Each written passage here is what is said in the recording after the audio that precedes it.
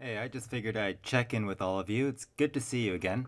So I just wanted to talk about a little bit of stuff. I've been away for a while. I've been doing my engineering classes, and I've been keeping up with computer hardware in the meantime. Got a lot of time on my hands to look at that stuff, but still got to study and everything.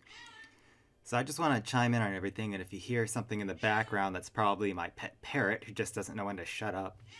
But anyways, I just wanted to remark on how 2017's been going, and I think that we really should be stepping our changes up when it comes to computer stuff. But I just want to comment on the whole RGB craze for a second, and even on the computer case craze. First of all, let's start with RGB. I don't like RGB, okay? I know the appeal of it, I know that it makes your case look all pretty and everything, but to me, a computer should not be some sort of artistic statement. It should be a functional machine. The problem with LEDs is they're not 100% efficient at converting energy into light. So there's some thermal excess energy that's released into the computer case. So not only are you taking extra energy that could be used for processes on your CPU, for your GPU, you're taking that away and you're turning it into light that scatters into nowhere. And half the time you're not even looking at the computer, and in fact if you've got it up on the table next to you, it's spitting out extra light that you don't need, which is just annoying. And the other part is you got extra radiant heat. Now LEDs, they are fairly power efficient, but the power that they take in, they do give off excess thermal energy, which is funny because we always try to minimize the excess thermal energy in our systems. So this is really what's pissing me off. The big thing is the theme of it, the aesthetics. It's all about looking pretty. I like stuff with function. Should have a good form, but it should also have a good function, okay? I care about the hardware, I care about the airflow, I care about the cooling. If you take a look at the design I had for the 1080 Ti contest, I know my video wasn't the best, and I'm really pissed off that none of the judges, from what I could tell from the video statistics, watched anywhere past a minute to a minute and a half into the video, which is when I really started getting into the meat of it, which is what I should have done in the first place. Problem was, I was falling behind on schoolwork. I wasn't keeping up with my homework because I was too busy working on this video, working on the artwork for that. And then when I went to go put it all together, I felt sick when I was making the video. And guess what? My software was also being a bit of a bitch. It wasn't cooperating with me, so that got very annoying. And I never really got to put that perfect picture, that final version of everything all put together, and I never quite got it in just right into the video, and it really pissed me off. But what I found to be even more annoying was I took a look at the contest winners. When you take a look at the winners, here's what you see. I'll let you take a look for a moment. Do you see any issues? Bad airflow. Not a lot of functionality. In fact, when you take a look at one of those winning cases, which was the Fantech Evo case, what's it, the Fantech Evo, Fantech Evolve, something like that. When you take a look at it, you'll realize one of the judges for the contest was a guy whose YouTube channel is called JayzTwoCents, and his case nearly killed his Ryzen 7 1800X, which is pitiful, it's stupid, because why would you pick a case for such a powerful CPU that has such a high TDP, and why would you put it in something that has terrible airflow? Sadly, this has been the trend for the PC case producers in 2017. The most popular cases strangle the computers. They do not provide a good platform for everything. Yeah, you got places to mount things on the inside, but where is the airflow? You need to cool this case off. Hell, Linus Tech Tips just did a video where they made a computer case out of nothing but radiators. Now let's take a look at my design from the contest. Do you see the giant heatsink, the giant vapor chamber heatsink on the side of the case? Yeah, that one.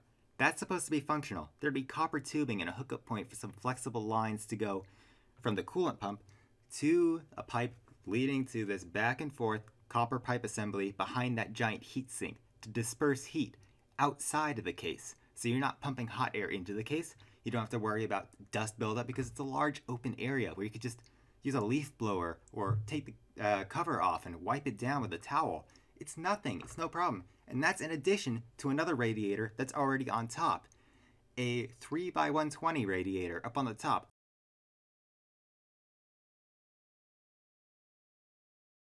I thought this through. I put a lot of dedication into making it functional.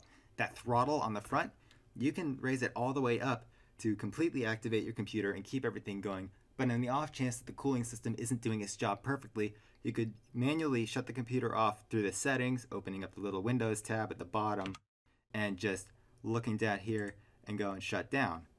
Okay?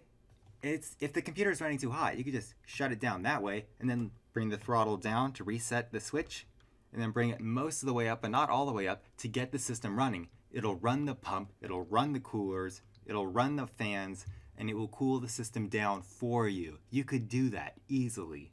But the problem is, nobody put the effort into thinking that much into it. This stuff was an artistic statement, and it pisses me off. Because even the judges, they're using these same cases, they're going, oh, what the hell's going on here? Listen, dude, I've been going to JayzTwoCents' channel, learning about water cooling, learning about radiator setup, learning about all this and all that, how to cool the system, how to keep it running nice and smooth.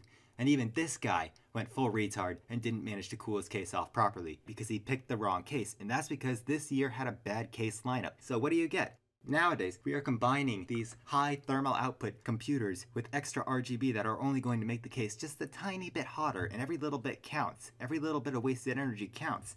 It's a limited resource and we should be using it appropriately. That is my opinion on the topic. Screw the RGB craze. I've got a radiator.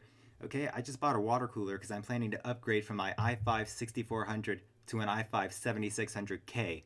And I want that water cooler there just to make sure that I can keep everything running coolly and smoothly. Luckily, I've got a computer case from a friend of mine. He couldn't get it to run, but it is water cooling capable. So he gave it to me and I managed to get it up and running, and it's perfectly set up for a 2x120mm radiator, which is exactly what this is. The annoying thing is though, it's one of those Thermaltake Ring 240mm with RGB, so I've got to disable that or just hook it straight up to the motherboard, which isn't much of a big issue, but I'm tired of this whole RGB craze. I don't want RGB. I don't want all this complication in terms of setting everything up. I just want a functional system that stays cool and doesn't raise my power bill extremely high. Because I spend a lot of time on my computer, okay? And I do a little bit of gaming. Occasionally I'll make videos, I'll do SFM animations, and really, I don't want to waste too much more energy, which is really what's pissing me off about the market these days. They're making it into situations where your case is going to be hotter because it can't get enough airflow, so your fans are going to ramp up like crazy. And on top of that, you're throwing out extra energy through this RGB. It is insane. It is pissing me off. And honestly, it's pissing off a lot of other people too. So nowadays, you actually have to pay a premium in some cases to get a computer without RGB, unless you go with a cheap little OEM computer that doesn't even have a graphics card, that just relies on Intel's integrated graphics on some old, outdated desktop CPUs. On the topic of that, I'm really pissed off at Intel as well for their Extreme Series chips, because they didn't really do enough to compete. They barely did enough as is, and it really pissed me off because they could have done so much. In fact, I think they should try and make Coffee Lake backwards compatible at least in some way, even if they drop the core clocks with the BIOS. If they can make it backwards compatible for Z270, they should go ahead and do that. They owe their consumers that much. So there's my 2 cents on that. So thanks for watching. Bye bye.